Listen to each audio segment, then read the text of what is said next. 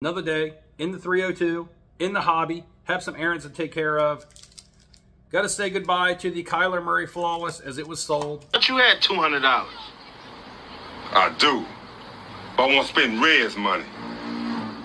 We'll see what else happens throughout the day, what developments we have with the cards, with the sales, with the buying. I never know when I wake up in the morning what's going to happen.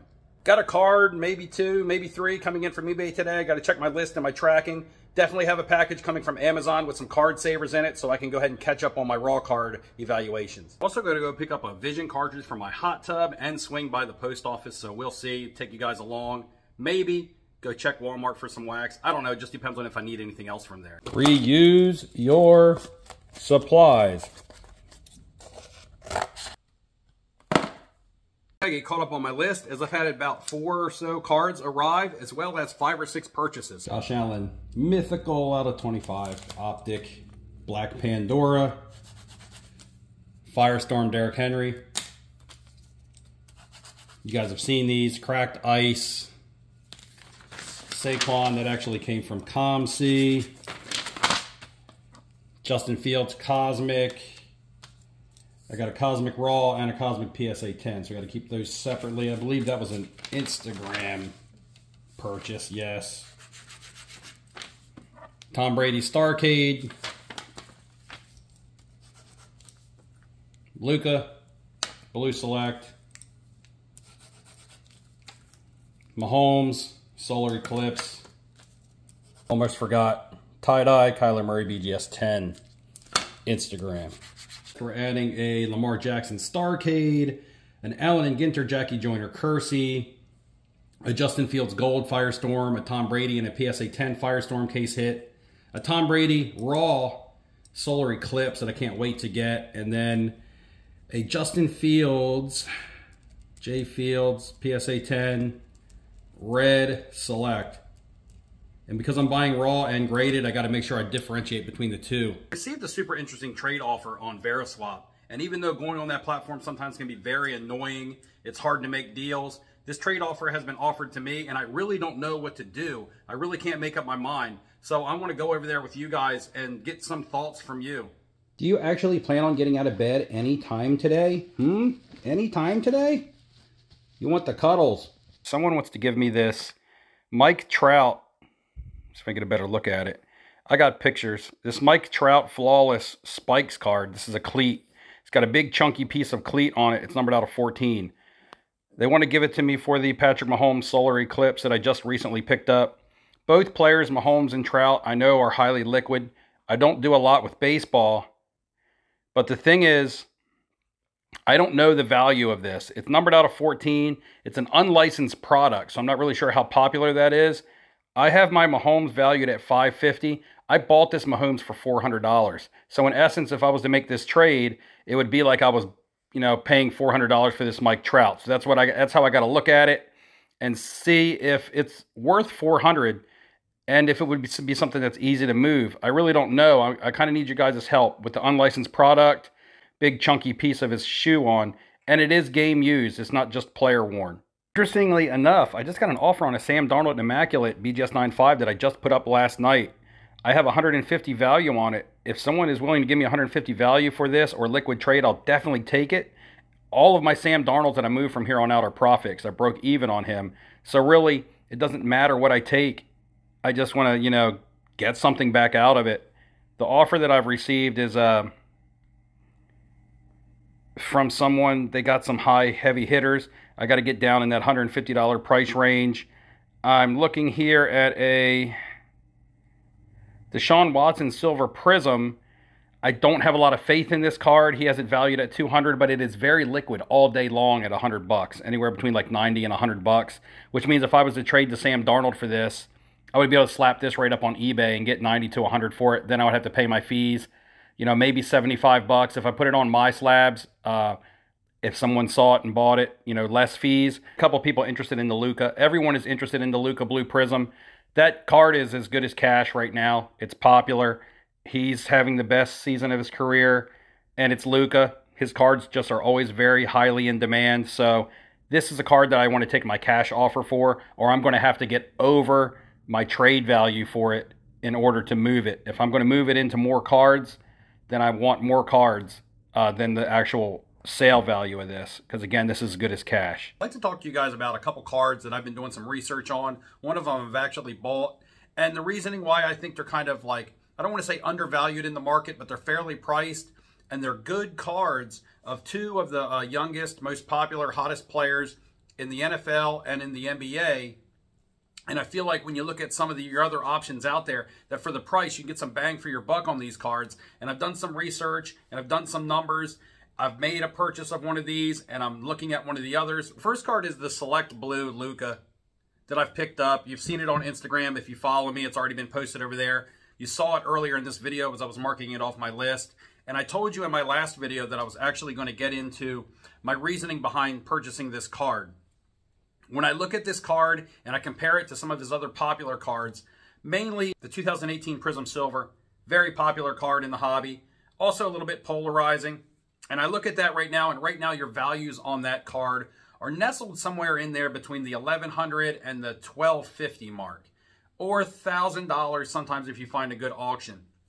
One thing I would like to talk about on this card is that the pop report on this is 2,273. There is your PSA data right there.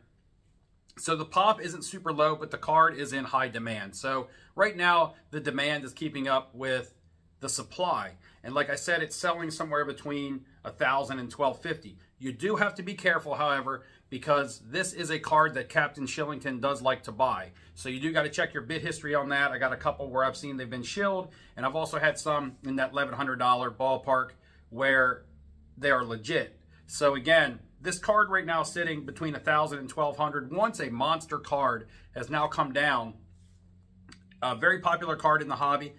Let's talk about the 2018 Optic Holo with only 335 of those in the pop report. Another clean looking, nice card if you like Luka. Also sitting in there around that $700 to $800 ballpark. Maybe $750 to $850. It just kind of sits right there, and it's not moving. It's not going down. And I believe that sometimes that's a good opportunity to grab something before it spikes, and it's probably pretty basemented out. For me, when I look at the Select Blue, I say, well, it's already serial numbered out of $299, and it's a color match, all right? And it's sitting right in there between the price of the Optic Holo and the Prism Silver. Now, the silver version of this is still sitting down there around a $500 or $600 card. This card here is sitting at around that $900 mark.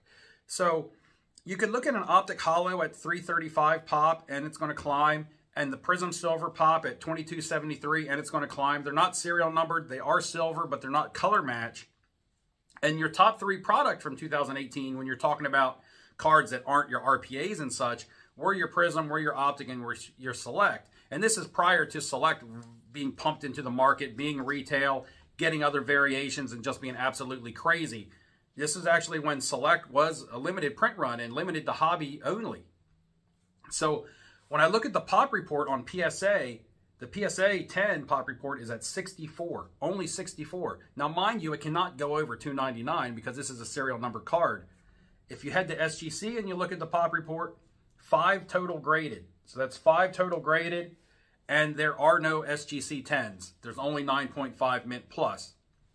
If you head over to Beckett, you can see where 80 have been graded, and there have been 58 9.5 gem mints. Now, those are mint gems. This could be all over the place. There might be true gems in there, but that's just their variation of their 9.5, regardless of subgrades. There's 80 total graded. There's been 1 pristine 10 graded over there. So when you look at the complete pop report, of total graded, you're looking at 161 for PSA, 5 for SGC. So now you're at 166, and then 80 for Beck. You look at the total pop report graded on this card, you're now looking at 246 out of 299 total that can be graded, and 64 of those are currently in a PSA 10. It will not reach 100 in the pop, unless like 80 to 90% of the remaining raw copies somehow get PSA 10s and all go to PSA. And I'm going to guess that a lot of these probably haven't been graded because they're not gradable. For me, the bang for their buck, the value on this card right here with the eye appeal, with the serial number, with the low pops, sitting right there between two other popular cards that have higher pop and don't have the eye appeal, in my opinion. Now, you're going to say, Steve, you're being biased because you've already bought this card. My answer to that is I did all this research, then I bought this card, and that's because I put my money where my mouth is. I do my numbers, and if I feel confident in a card, I go out there and I buy it. I don't just talk about it, all right? And I'm not telling you to do it. I'm just saying from my perspective, this is what I looked at. This is what I actually did. You know, I make a decision. I'm willing to ride or die with my purchases. Headed to the post office. Going to also take care of a couple other errands. What I will do is I'm not going to talk about the second card that I think is a bargain right now because I haven't bought it myself. I have some lined up. I'm making bids, but I'm not sure if I'm going to win or not, and I want to have the card to be able to show you guys. I also want to see if you guys enjoy that type of content. That type of content I haven't done in a while, and I used to do it back in the day, talking about cards that I thought were undervalued, but I don't give any kind of advice on what to buy. I just actually show you what I'm doing, which case in point, I bought that card, and I just gave you my mindset as to why I was purchasing it.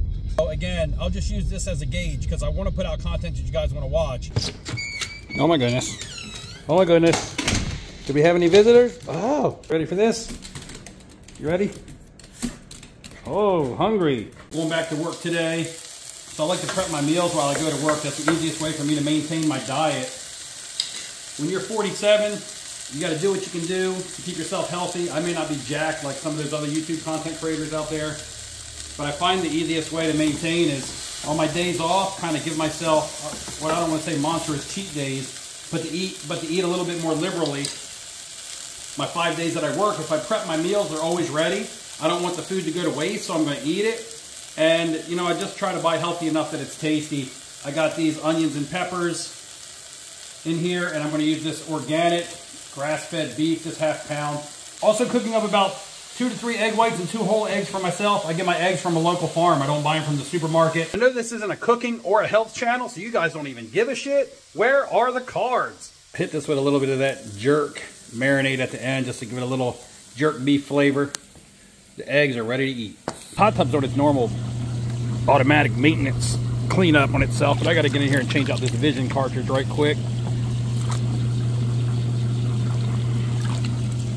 Easy breezy. Oh no, I forgot to take your doggy door off. I'm sorry.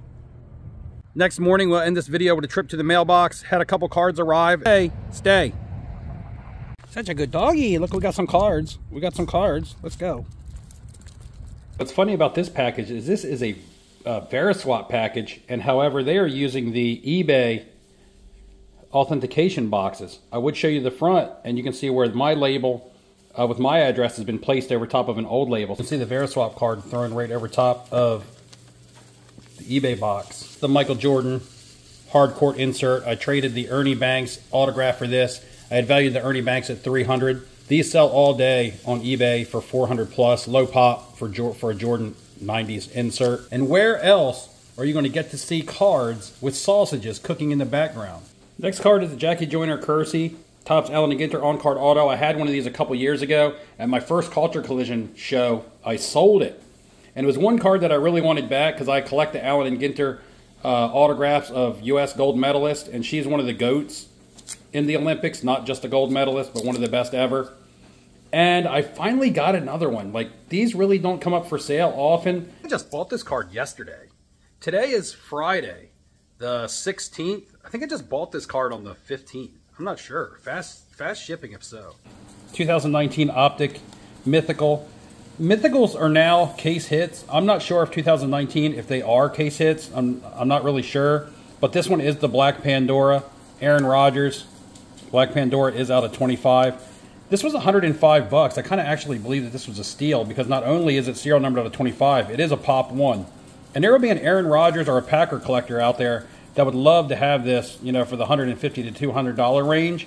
And in my mind, that's, you know, it's just a quick flip. Everyone out there who's been supporting the channel and this style of content and supporting me, I thank you very much. We're going to film right on through the train going, if you can hear it. But I am going to pull back a little bit. Hopefully it doesn't deter you everyday watchers or every other day watchers from continuing to watch the videos. But I also am slowing down, and I've always said I will keep up the content with what I'm doing. And if I'm starting to slow down, especially on my buying, I'm going to start selling. So there may be some selling content I will keep the videos rolling. They'll just be a little bit more few and far between. Thank you guys for liking. Thank you guys for subscribing. Thank you guys again for supporting. I will see you in the next one. Enjoy your weekend. By the time you watch this, your weekend will be over. I hope you enjoyed your weekend.